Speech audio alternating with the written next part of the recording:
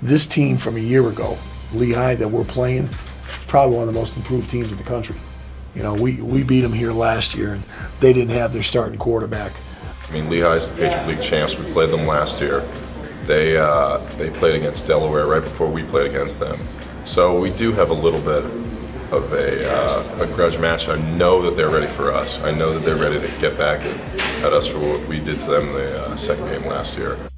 But you look at what they did when they left here and went through the Patriot League, then went out to Northern Iowa, won a first-round playoff game out there in that place, and that hasn't been done here or in a whole lot of places around here. And then went down and gave Delaware all it could handle in their place. You know, it's a team that grew. It's a team that got better. They executed what they did. We obviously made a lot of mistakes last week, and a lot of stuff we needed to correct. But we're confident that we're doing the right things, and if we play our game, I think it'll go well for us. We got to play hard. We got to play mistake-free, and things start working themselves out. Offensively, their skill positions, in particular the wide receiver position, is very, very good.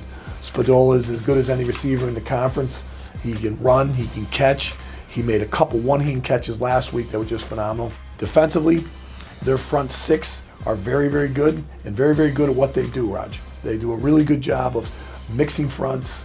They have an odd front combination, and then from an odd front, they get a stand-up guy in there, and they play an even front from it, and they come at you from different ways. They're young in the secondary. They started 3 or 4 new kids back there this week, but they're athletic as all heck, and they played very, very well against Monmouth last Saturday. Lehigh brings a lot of different looks, a lot of different fronts, so we got to be great with communication this week, great with the simple stuff, being good with our technique, all the fundamentals, and getting back to basics and playing Wildcat football.